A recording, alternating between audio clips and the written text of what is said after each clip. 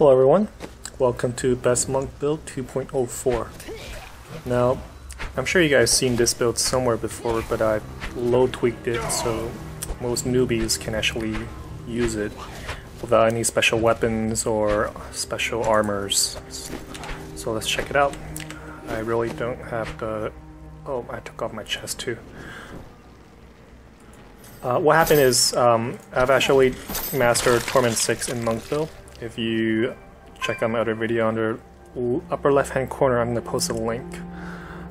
That's the Monk tanking build for Torment 4 to 6. But before you reach Torments 4 to 6, you want to use this build. This build is the best for farming normal split farm for legendaries plus rift farming.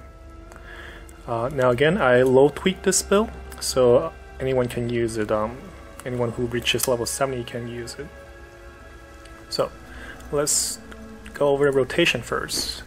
You want to get your ally up and just keep on freezing. There's actually 4 viable builds for monks in Reaper of Souls. This one being the best because for newbies, you really don't have to tank stuff. The problem with monk is, unlike any other class, we don't have any range skills to attack stuff. All of our stuff are melee range, so we're very we get hurt a lot by being close to bosses, especially elites. That's why I make this build the most viable one for legendary farming plus rift. Before that, I'll try to use this one first because it's a faster way to farm legendaries. So first, Way of 100 Fits. This one is a must. It does the most damage for a single target. What I noticed is it's not just single target, it's actually a cone in front of it. So that one, get to the side. Tempest Rush, you want to use Northern Breeze. So it's going to reduce your damage when you kill this thing here.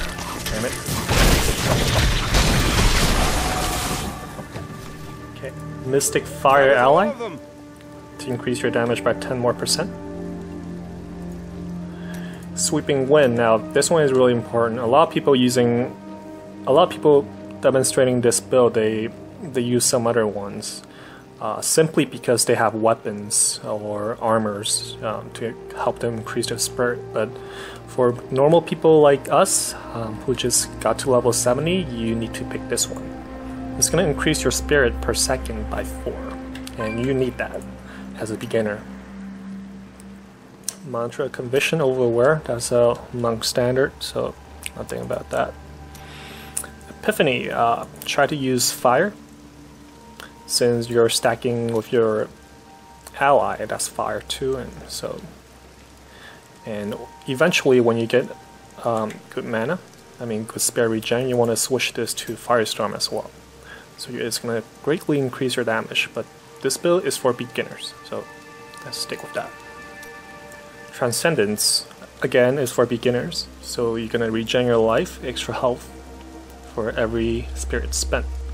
A lot of other people using this build or demonstrating this build, they replace this with Fleet-Footed or something else that's DPS, which really kills newbies.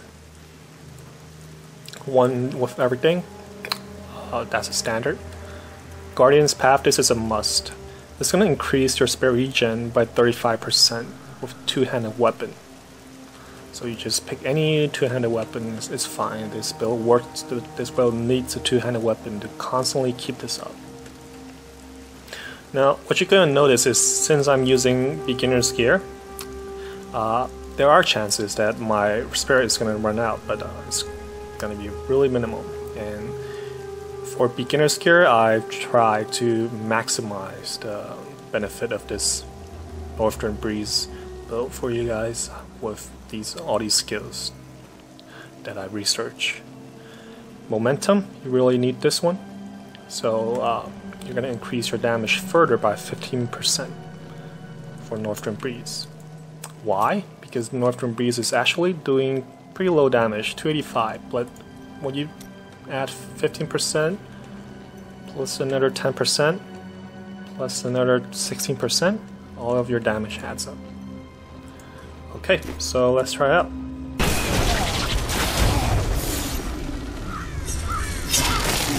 sure you pop this, sweeping wind, and start killing.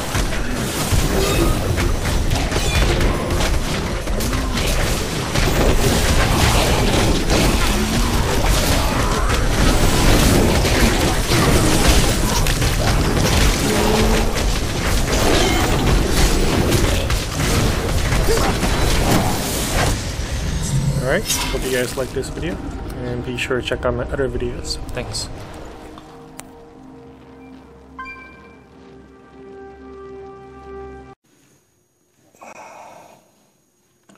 Now there goes our final boss, Mafia or something.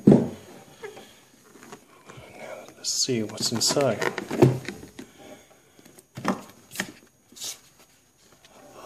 Well, what else is new? Feel free to use my passkey, you guys. I'm okay with that. I got StarCraft.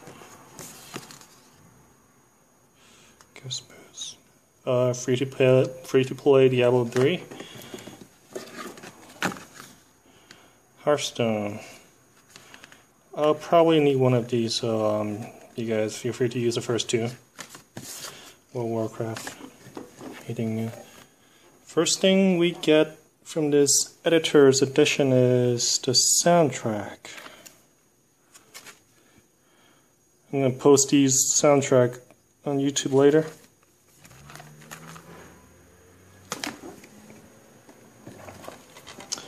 And what is this? It's kind of bland. What is? Oh, this is the game itself. What the? That's really poor design. I mean, the back is just. Yeah, that's fine. Let's find out what else is inside. Next thing is Reaper of Souls behind the scenes. Yay! Sure, there's a lot of artwork. I'm gonna post these behind the scenes up later on my YouTube as well. Next up, Mafia. I wonder what you look like actually. We'll find out. Aha! Finally. Wait, what is this? Oh, a mouse pad. Yay! I need one of these. Let's see what quality it is. Well, it's just a normal mouse pad, but it's kind of awesome. It's gonna probably convince me to play more. Let's put that aside. I just got this right from GameStop this morning. It just release came out finally, and this is Reaper of Souls art book. Let's find out what's inside.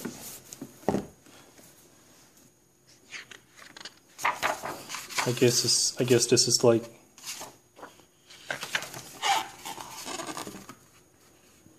Fallen Star again. I guess this would be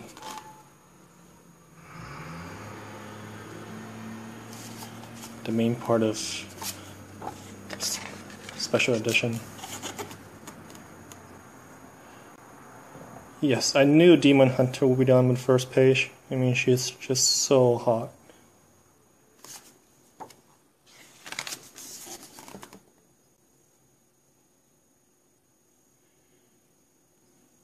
Crusader. I like Crusader gameplay, by the way. Check out my videos, and it's got Crusader gameplay. This is a she-barb. Yeah.